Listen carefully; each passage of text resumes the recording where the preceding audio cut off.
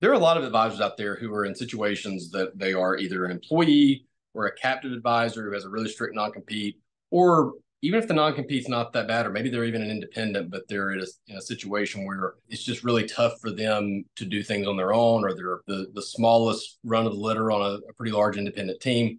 There are a lot of great tuck-in solutions that advisors can migrate towards that offer independence, economic benefits, an office space, branding, website that they can all just kind of plug into. It can be kind of difficult sometimes to market because what you're looking for is pretty nichey. A lot of advisors are going to migrate towards one side of the spectrum or the other.